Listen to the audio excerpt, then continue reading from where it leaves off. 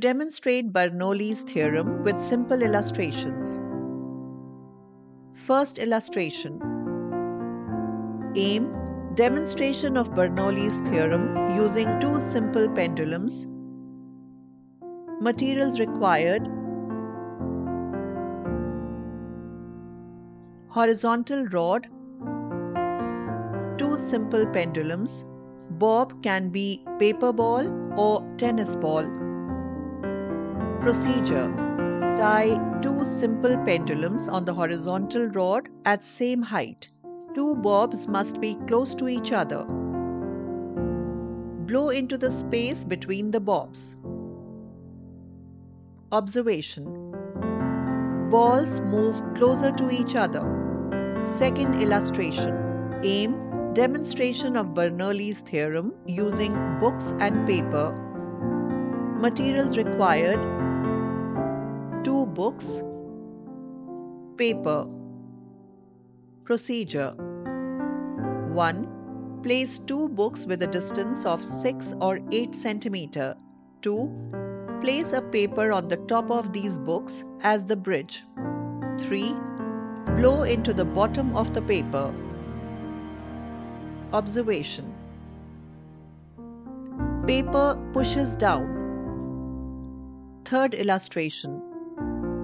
Materials required: paper. Procedure: 1. Take a sheet of paper. 2. Hold shorter edge of the paper so its length curves down. 3. Blow along the horizontal of paper. Observation: then paper lifts up. Fourth illustration. Aim: demonstration of Bernoulli's theorem using water spray. Materials required: insecticide, pesticide spray pump, colored water, a paper. Procedure: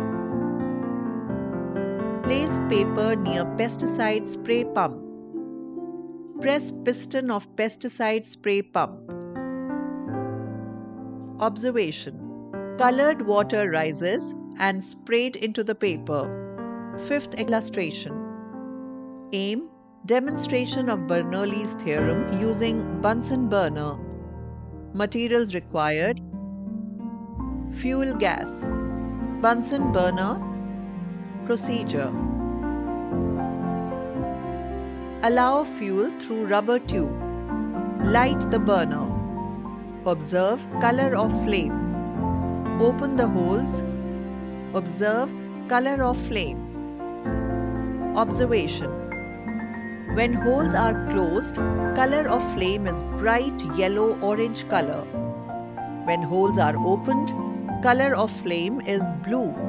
Conclusion: in the above examples, velocity of fluid increases, so pressure at that point decreases. Then surrounding things from higher pressure move to that point. It is not allowed to stand very near to railway tracks when the train comes fast. The velocity of air on railway tracks increases when trains come fast. We have a tendency to move to an area of lower pressure according to Bernoulli's theorem. Pressure is inversely proportional to velocity.